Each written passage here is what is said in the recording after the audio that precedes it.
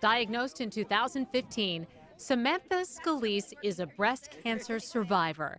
Turning Point Breast Cancer Rehabilitation plays a huge role in her recovery, even today. I still continue to go once a week for classes to strengthen my body and my mind. Scalise isn't the only believer in Turning Point. So are Samantha, Lauren, and Emily, her 3 daughters.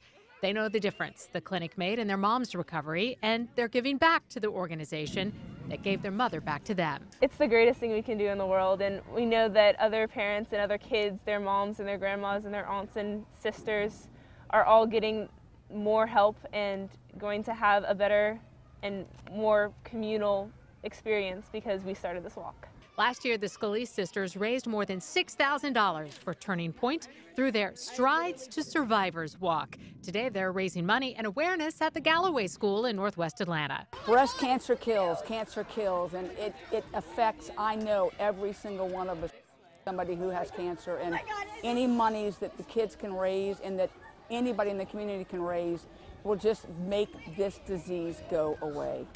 Turning Point's clinic helps women after they've gone through surgery and gotten back on their feet through physical and massage therapy, exercise, and counseling.